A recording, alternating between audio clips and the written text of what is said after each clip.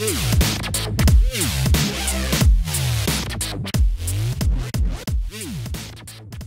very first synthesizer we're going to start off with is Native Instruments Razor.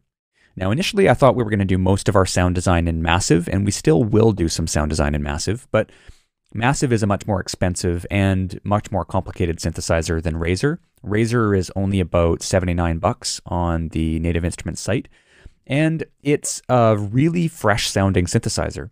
It uses a technique called additive synthesis to be able to create sounds that I'm really, really digging at the moment. And so the very first bass sound we're going to create, we are going to do in Native Instruments Razor. So we're going to go to bass 1, and this is why it's important to have these bass channels set up. It just saves us some time. And we'll go up into our VST instruments. And Native Instruments Razor runs inside of Reactor. So we're going to grab Reactor. Now, if you do want to buy Razor, you don't have to buy Reactor. It actually will play in the free Reactor player. But I have the full version of Reactor, so that's what I'm using here. So here's Razor, and we're just going to load it up. So when Razor first loads, it loads with this big cinema patch, which sounds like this. But we want a fresh slot to be able to start creating a brand new patch from the ground up in. So we're going to click up here, we're going to go into Aerosmith and the initial patch right here, which is basically going to wipe Razor clean and give us a fresh slate. The reason why I like to do this is because I like to have very signature bass sounds in my track. And so I like to have bass sounds that aren't really built on presets, that are built from the ground up and sound really, really fresh and unique to the track. The very first thing we need to make sure is that we are in mono mode. Mono mode means it's only going to play one pitch at a time because it's bass, we're not going to be playing chords. Next thing we're going to do is we're going to take the pitch and we're going to drop it down by 12 semitones. And that's going to put it into the bass range for us. So that's what it sounds like. It's got this standard oscillator, which is pulse to saw. And we are going to start modifying things in here. So first thing we're going to do is we're going to pick the oscillator. We're going to click in here, and this gives us a variety of oscillators to choose from. And the one we're going to start off with is the formant oscillator. And we can scroll through here and pick different types of formants.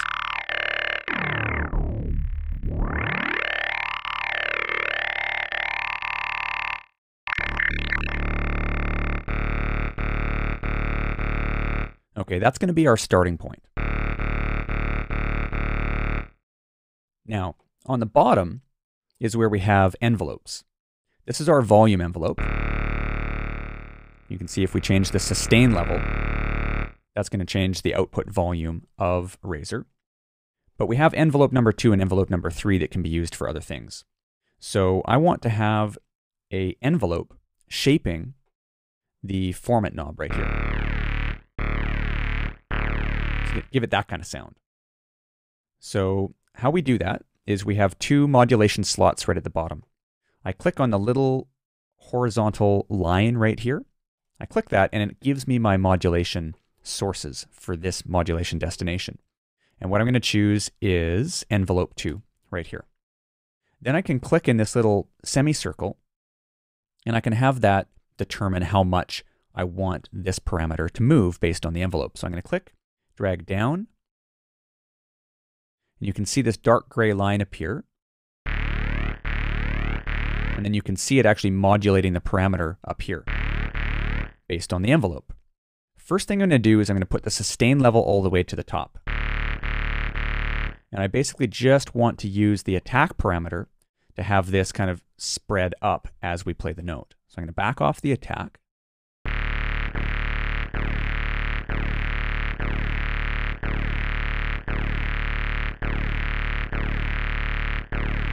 Yeah, right around there. Next thing I'm going to do is I'm going to add a filter. I like to start off with the low pass filter. You can see it's already engaged right here. And maybe I'll just stop here for a second and explain a little bit about what additive synthesis is. Additive synthesis is a combination of a bunch of sine waves over the frequency spectrum, and you basically are having volume control over them. So in this particular synthesizer, you can see visually, there's 360 little tiny sine waves that are spread out over the entire frequency range, and the various different types of effects and filters are controlling the amplitude of those little sine waves. And so, for example, the low pass filter, what it's doing, you can see here when I back the cutoff down, it's accentuating the amplitude of these sine waves and attenuating the amplitude of these ones to give a low pass filter type of effect. Same thing with the spatial effects. We can put in over here like a reverb, just do a standard reverb. And what this is doing is it's not actually a reverb, it's kind of a simulated reverb. And what it's doing is it's just playing with the little partials, the individual sine waves. After the initial note's played and the MIDI off note happens, it's actually just reducing the sine waves in amplitude and extending them on. And I just find that this synthesizer has a particular sound to it that's relatively unique and fresh. And I happen to like this as an alternative to some of the other synthesizers I've been using. I find I can get very unique sounds out of it. Okay, so we're going to take the filter. And what I want to do is I want to add an envelope to the filter as well. So I'm going to take the cutoff, I'm going to back it off here. So we're just getting bass. You can hear that, just sub bass. And what I'm going to do is I'm going to take the slot right here, click on it, I'm going to go envelope 2, and I'm going to click and drag up so you can see the gray line go all the way up to the top.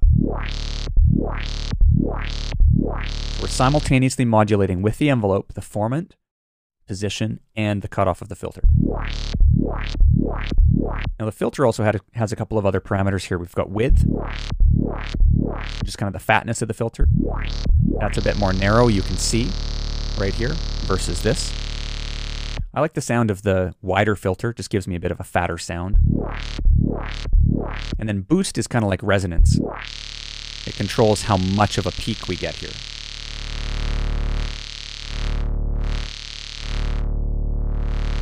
And we can actually go negative values. You can see right here. I'm going to go with the boost right around there. The other thing I'm going to do is I'm going to enable key tracking. You see on the cutoff of the filter I actually have 3 modulation slots. I'm going to click here, click on key track, click, and drag up. Not a ton, just a bit. And what this means is as I play higher up on the keyboard, it's actually going to move the filter position up. So the synth is going to sound brighter when I play higher notes.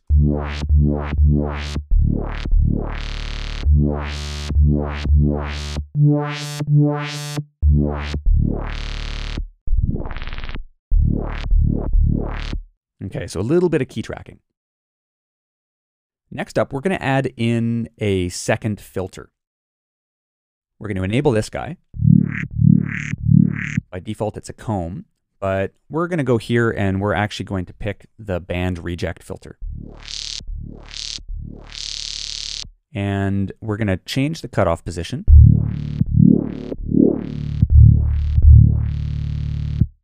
Change the boost. You can see here we have the ability to select filter 1 or filter 2 for the graphical display up here. So we're going to look at filter 2 and what it's doing right now. You can see that's boosting, that's cutting. So we want to be right around here. Change the bandwidth. And what I'm going to do is I'm going to add some key tracking to this filter as well.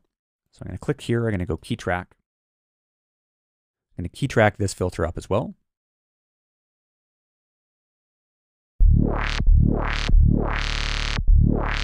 And in the second slot, I'm going to take envelope 2 as well. So I'm going to have envelope 2 modulating the cutoff position of this filter.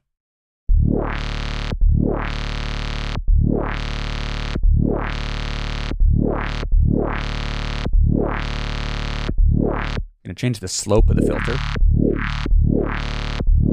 You can see the slope is now giving it a nice notch.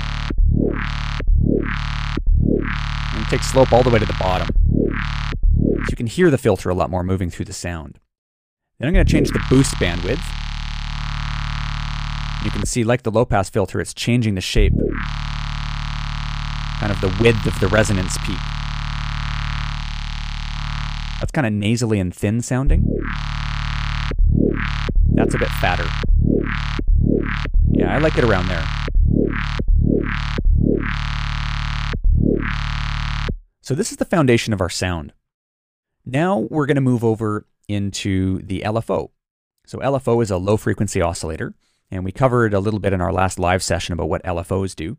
And what I'm going to do is I'm going to have the LFO modulate the filter cutoff of this guy as well, but just to a relatively minor amount. So the LFO here, first of all, you can have it beat synced by going like this, or you can have it unsynced and just have it in hertz like that. I'm going to leave it unsynced. The waveforms also you can change like this to various different waveforms. So I'm going to leave it as a sine wave. I just want it as a standard sine wave. I'm going to click here. I'm going to go modulator LFO1, and I'm going to click and just give it a little bit downwards. So you can hear that quite a bit. I'm just going to back this off. Yeah, I don't want it happening too much. Way too much. I just want a little bit of a wobble in it.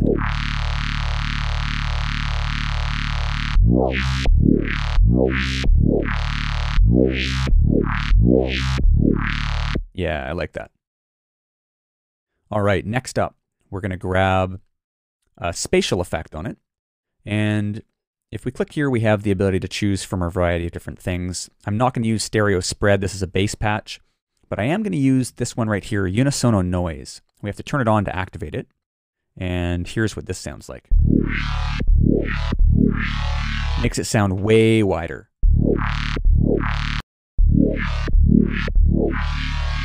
Take the amount down a little bit.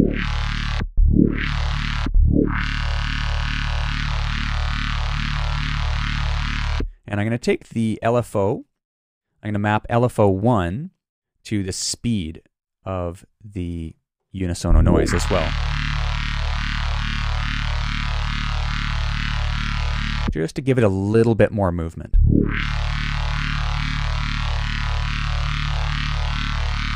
Excellent. Okay, next we're going to go over here, and we have some dynamic and saturation and distortion control. It's got these various different effects here that are kind of combined. We have a compressor, which is a straight up compressor. We have a limiter, but it's called a dirty limiter because we have the ability to add in some distortion to it. We have a clipped compressor, which is kind of like a dirty compressor. It's adding in some limiting or some saturation in addition, or some clipping and some saturation. We have a straight up saturator, and we have a clipper, which is going to be a harder effect. In this case, I'm going to use the dirty limiter. I'm going to turn it on. Turn the drive down. That's pretty nasty. And we're going to add some other effects in the chain after this, like some other distortion modules. So I'm not going to go too crazy on the drive here with the limiter.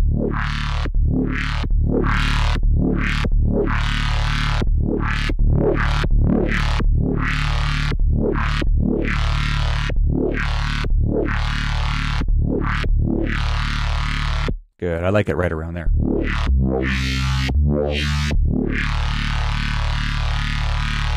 Lastly, we're going to go up here to Spectral Clip. And what Spectral Clip does is Razer has the tendency to be able to get really, really ear-piercing in the high end. All the little upper partials when we start adding in effects and filters and boosts and things like that. They can get very aggressive up top. You can actually see the waveform right here.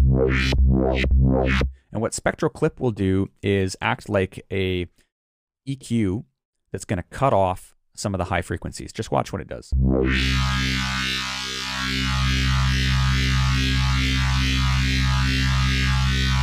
So it's cutting off everything from this line forwards in a slope.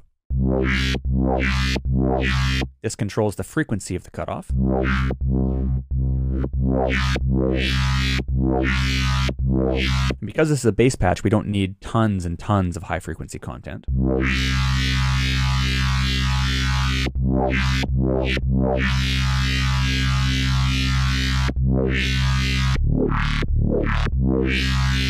Good.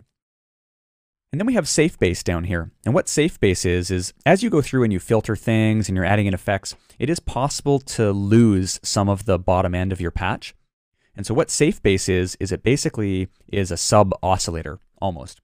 serves the same function. It basically adds in a sub-bass layer that bypasses the filters and things like that in the synth. We can turn it on like this. And we basically have slope, which is going to control frequency. We have the level and amount. So that's a higher frequency, lower frequency.